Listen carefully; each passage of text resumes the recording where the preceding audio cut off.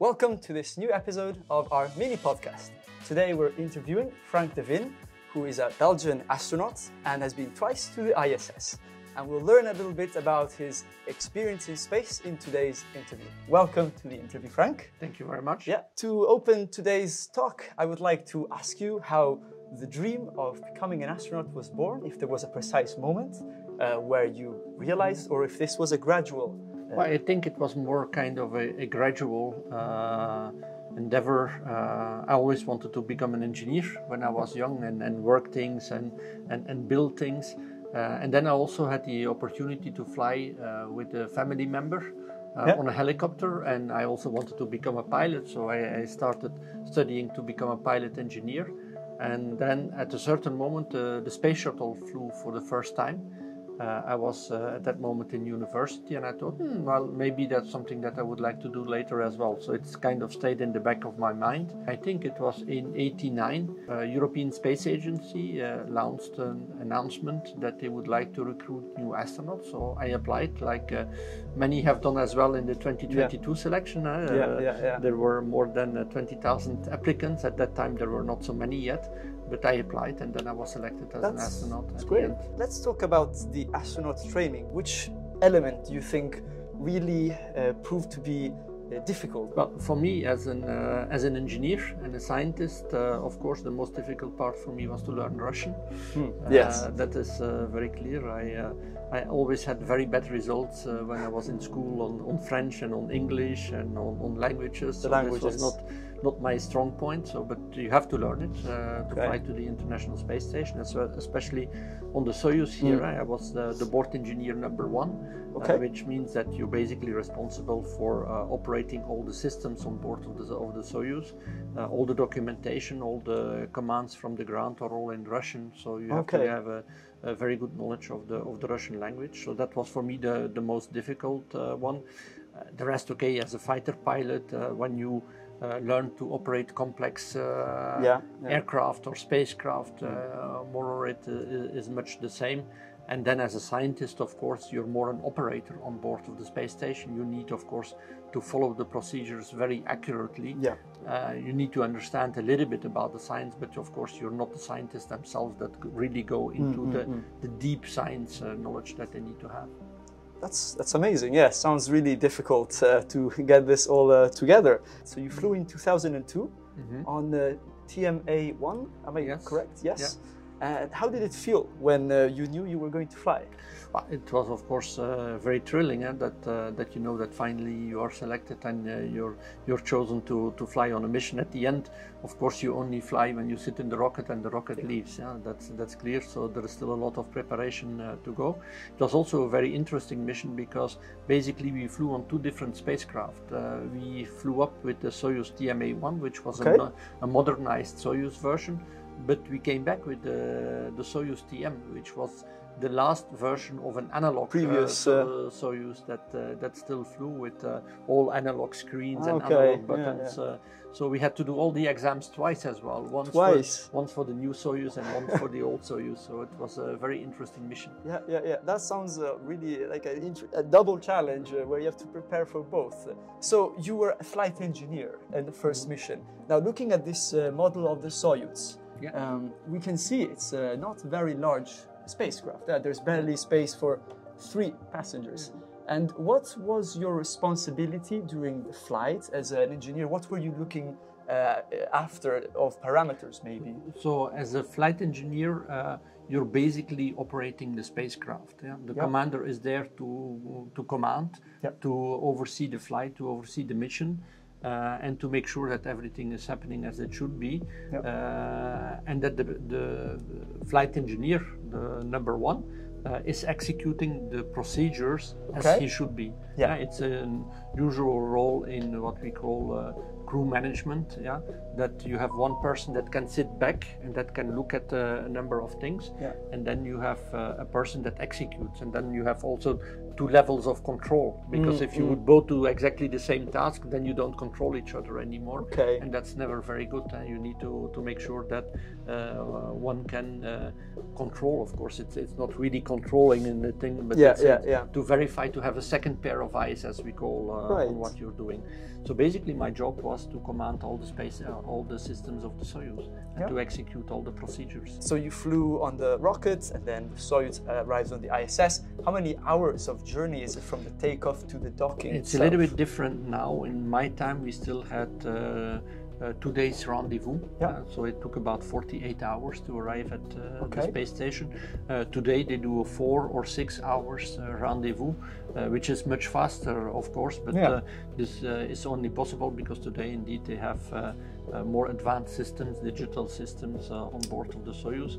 It also has a drawback. In our time, you could basically launch every day to the space station. With this 2 or 6 hours rendezvous, you have less launch windows. It's only every other day or 2 days out of 3 that you basically can launch. And this is because of the inclination that has to match your launch site, I assume. Absolutely. It's orbital mechanics, so you always have to launch in the plane where the ISS is. And of course, if you want to catch up with the ISS, you basically have to launch almost when the ISS is overhead of the launch site. Makes sense. When you have 2 days to catch up with the ISS can be in the same plane, but on the other side of the world, for example. It doesn't matter so much. Because you have all the time to catch up during the 2 days that you're flying. Okay. I think that makes sense. You have a lot more time to maneuver and adjust once you're in your initial orbit. That is amazing. When you were on your first flight, I understand it was a bit shorter on the ISS, your first day? Yeah, the first flight was about 10 days because we basically changed out the vehicle. We came up with the Soyuz TMA, which was a brand new vehicle, and we came down with the Soyuz TM because the Soyuz was there at that time for crew rescue. The rotations were still done by the shuttle that were doing the crew rotations, not the Soyuz crew. So that's why it was 10 days and we changed out from one Soyuz to the other. Okay. And I understand you ran some experiments on your first flight on the ISS. Is there any moments that you carry with that you consider memorable, maybe? There's always moments that you consider memorable, but I think operating and working in the microgravity science glove box, which is, by the way, here in our module as well. And one of the experiments from my first flight is there as well. Promise experiment was, of course, great to work in this brand new equipment because everything was brand new at the time. The space station just started at that time. 2002, so it was around 3 years since the start. That's very new. And in your second flight in 2009, you stayed much longer, right? The second flight was a long duration space flight, like all our astronauts now do 6 months on board of the International Space Station. There, of course, it's very different because you don't know exactly every single day how it will be planned. The planning is more fluent there or can change. While for the short duration space flight, of course, you know your schedule from the first day till the last day exactly, and you know exactly what you're going to do when for the entire flight. So it's pre-planned, and in this case, it's a bit more uncertain because it's so long. It's so long. They can, of course, not plan everything 6 months in advance. Usually, the schedules are made 1 to 2 weeks in advance. But for these short missions where you have a high intensity of workload for a short duration in time, it's of course much more intense, and you can do that because it's 10 days. 10 days you can survive. You cannot work at that same pace and the same intensity for 6 months. It's 6 impossible. months. And correct me if I'm wrong, you were the first European commander of the ISS in your second flight. That's true. At that time as well. Up till then, we only had Russians and American commanders of the space station. So I paved a little bit the way for also the other international partners like Japan and Canada, but also for all our astronauts from the 2009 class that have done the second flight and that also have been able to become commanders. It's really inspiring for us Europeans. Were there any aspects of leadership in a space station, but with so few people, that you think were completely different to what you've experienced before. Leadership is not completely different. It's always, for me at least, leadership goes around three axes. It's leadership by example. Yeah? Yep. If you want to be a leader and you want to have people to have a certain attitude, a certain work ethic, to do your work in a certain way, you have to give the example. That is very clear for me. It's leadership by motivation. You don't want to have to tell people, now you have to do this. You want to motivate people so that they are self-inspired to do the job that they have to do. And it's leadership by consensus building. Again, it's very easy as a boss to take decisions. We can take decisions in every second that we want. I can now decide that I stand up and I walk away. It's a decision. That's very easy to do. Finding a solution is much more difficult sometimes. It's a compromise. And that's what I'm meaning by leadership by consensus. You have a problem, and then you work with your team to say, okay, how are we going to solve this? There are different pathways. How do you reach a consensus to go to the best pathway? And then, of course, as the boss, you need to take the final decision. That is very clear. But you first try to find the best possible way and to find a solution. And I find that this works in any environment, be it the military, be it here at ESC, be it in a space environment, and also on board of the International Space Station. But of course there are specificities. If you are in a military environment, like I was in my first part of my career, it's a very homogeneous group of people, so you can maybe much quicker arrive to a solution. While of course on board of the International Space Station, in a multilateral environment with very different cultures, with people that do not speak the same language, of course it takes more time, and you have to then much more take into account the cultural aspects, I would say, of anybody of your team members. It must be quite different, much more layers to consider. There are more layers to consider. That's amazing, really interesting compared to Earth. Now, between living in space and living on Earth, which one did you prefer? Because I've heard people like Samantha say that they prefer life in zero-G. What is your take on this? I think life in zero-G, it depends what you mean. Of course, in zero-G, you're always at your ease. You're always in equilibrium.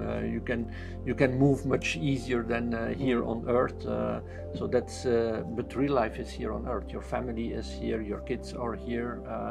Nature is here. You can go for a walk. It's difficult to go for a walk when you're in the International Space Station. So, of course, I prefer very much the life here on Earth. But the life on the space station, of course, for a temporary time is great as well. Okay. And one final question of the flight experience. How does it feel when you land back on Earth and they open the hatch of the module, because this is the only section that remains after the re-entry? How did you feel anything that you did not expect to feel when you saw the blue sky again?